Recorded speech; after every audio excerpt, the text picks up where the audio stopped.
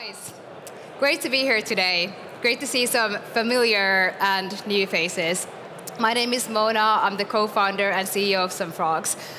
It feels like a full circle. I was volunteering at Slush 6 years ago. I never even heard about startups or entrepreneurship in general. I was roaming around, watching some people talking on the stage, so it feels super crazy being at the stage today. Today, I'm going to share a bit about our vision, what we have been working on, and yeah, how we see the future of the internet. But for you to understand why we're even building in this space, let's look at through some of the problems we have identified. Maybe you also can identify yourself in it. Firstly, the current landscape is super fragmented. On average, we browse through 7 different platforms. We save links and bookmarks in these different various platforms. But we are creating these fragmented digital spaces. Actually, we are missing out on opportunities of really getting the full potential of things we actually collect from online. It leaves us disoriented and frustrated.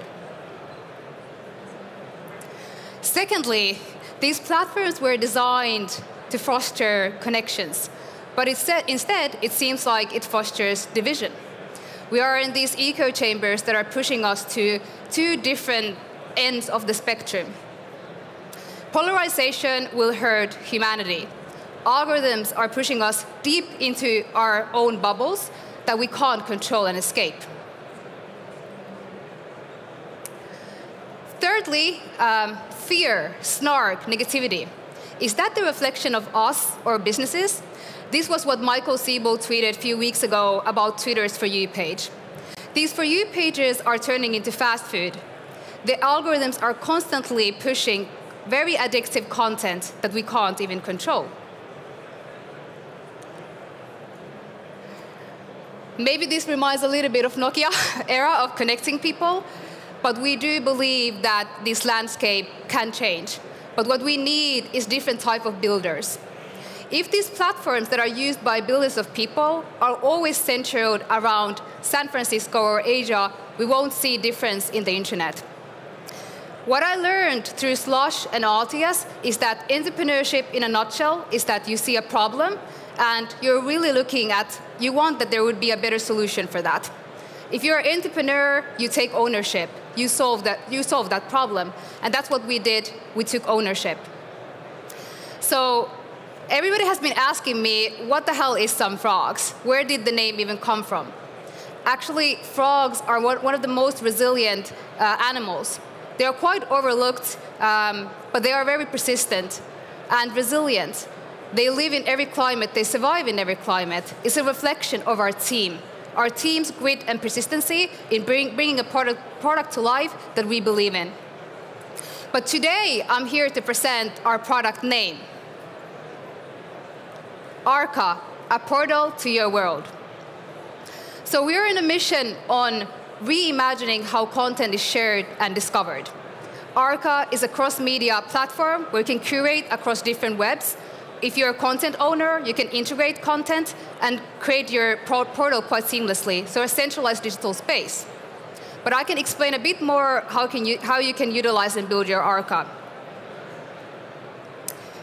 Firstly, when you consume content and you collect across different parts and various platforms, you can actually curate it in your Arca in our product. So what the Arca does is that it connects dots between content that you have curated. In your Arca, it expands your thinking. You can actually decide who you give access to in your Arca. In your Arca, you can also co-create with other people around topics that you both see and deem important. The Arca is a reflection of who you are and what you're into. Secondly, when I was talking about polarization, in Arca, it actually sees your different identities and connects you to different people. That is super important. For instance, Arca recognized my human rights side and also my entrepreneurship side, continuously connecting me to other curators around those topics. And thirdly, as we can't really control discoveries in current platforms, in Orca, you can take control. So if you're into certain topics, you can hop into a rabbit hole to another. You can actually chat to it, depending on what you're feeling like consuming on that day. For instance, if I work, I might consume content that is work-related, but if I go home, my feed looks quite similar. But in your Arca, you can start modifying your discovery and talk to it. It recognizes the tone of the communication. Still, we are powered by recommendation systems, but recommendation systems that you can actually control. So we're an early startup. We raised our pre-seed round this summer from Lifeline Ventures, and just the most incredible angels that a founder can ever have. We're a team of 6 from the Nordics dedicated in building this product to life.